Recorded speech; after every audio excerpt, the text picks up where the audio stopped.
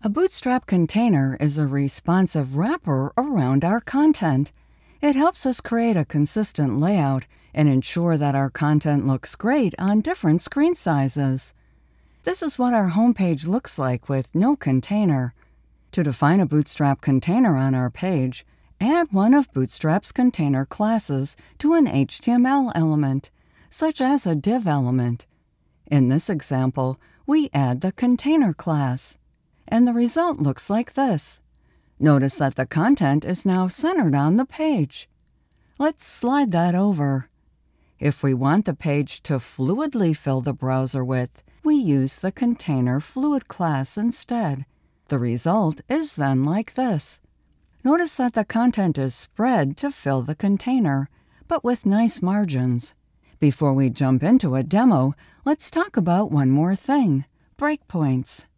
A CSS breakpoint is a point where the page layout changes based on the device or browser width.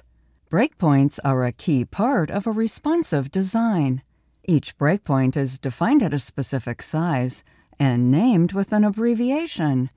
SM is for a small device or browser width, less than or equal to 576 pixels. The MD, or medium size, is greater than or equal to 768 pixels. LG, or large, is greater than or equal to 992 pixels. And XL is greater than or equal to 1200 pixels. If we use the Bootstrap container class, the display resizes at each of these breakpoints.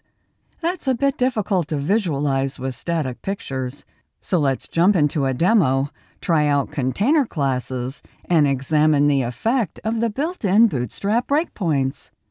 Here is VS Code with the Pet Cafe folder open, looking at the index.html file.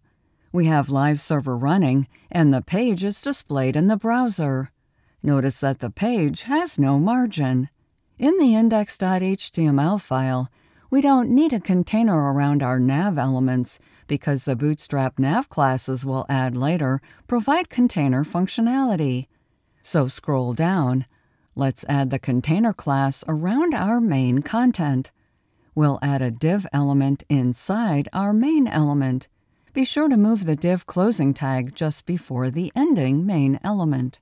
I'll cut it from here and paste it here and reformat a bit. Then in the div tag, we'll add a style class of container. Class equals container. The main body of the page is now centered. Nice! The container class has a fixed size that adjusts at the breakpoints. As we discussed on the slides, these breakpoints are based on the standard size of devices, such as a desktop, tablet, and phone. I'll bring the browser to the front. Notice that as I resize the browser, the width of the content jumps to another size. Making it smaller, it jumps again. And again. And again. And again. Those jumps indicate where the breakpoints are. As we resize the browser, the content is not resized until the width reaches its next predefined breakpoint. Then it jumps to that new size. Let's see that one more time.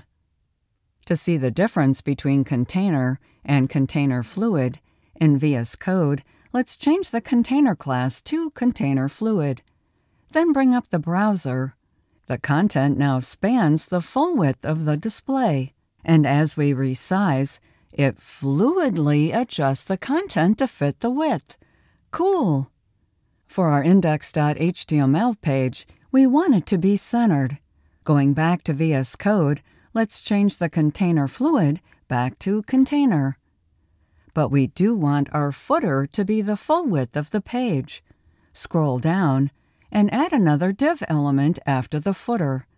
Be sure to move the ending div tag just before the ending footer tag. Then set the div element class attribute to container fluid. And to better see the resizing, let's temporarily add some additional text to the footer. I'll paste some in. Going back to the browser, as we change the browser width, we see that the main content only resizes at the breakpoints, but the footer resizes fluidly. Nice. That's looking a little better already. Don't forget to remove our extra footer text, and then we'll go back to the slides. So, we often add a Bootstrap container class around each of the main parts of our web pages. These classes provide responsiveness, resizing the elements within the container for the device and browser size. The container class resizes at predefined breakpoints based on the width of common devices. The container fluid class fluidly resizes the elements within the container till the full width of that container with default margins. Use the container fluid class if you want smooth resizing as the browser is resized. Next up, let's check out some of Bootstrap's utility classes. If you are enjoying this course, please like and subscribe.